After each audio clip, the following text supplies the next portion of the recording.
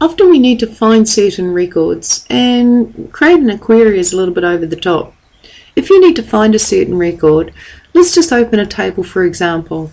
I'm going to double click products, and let's say I'm after a certain product name, so I'll just click somewhere in product name. I want to find a product called Chocolate. Now I can use the find button here up in the ribbon, that's one way, or as it mentions here I can use Control F to find. So I'll press Control F.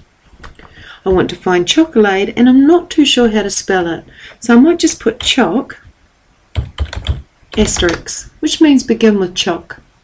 When I go find next, it's basically found Chocolate, record 48, and I can see that Chocolate sells for $12.75. If I went find next again, there are no more records that start with choc. If I need to find another product, perhaps Laughing Lumberjack Lager, I might just put asterisk laugh asterisk, which means any product that has a name that includes the word laugh, because it's looking in the current field, which is product name. And if I find next, basically it's found Laughing Lumberjack Lager from Bigfoot Breweries, product record number 67.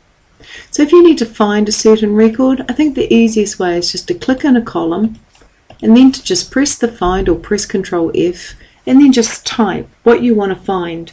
And if you're not exactly sure, then use your star, your asterisk, or your wildcard.